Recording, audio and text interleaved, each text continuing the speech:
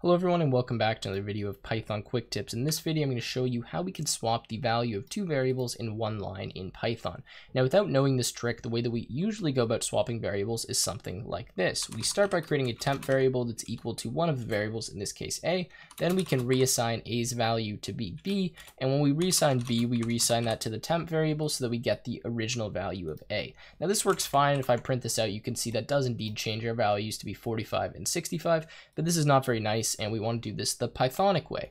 Now the Python way to do this is just do a comma b equals b comma a, and this will perform the swap for you automatically. So when we do that and I run the program, you can see we are still indeed swapping the variables. Now this works with any number of variables. I can do c equals something like 100, and then maybe we'll swap this process completely. So I'll say abc equals, I don't know, maybe we'll do something like b c a.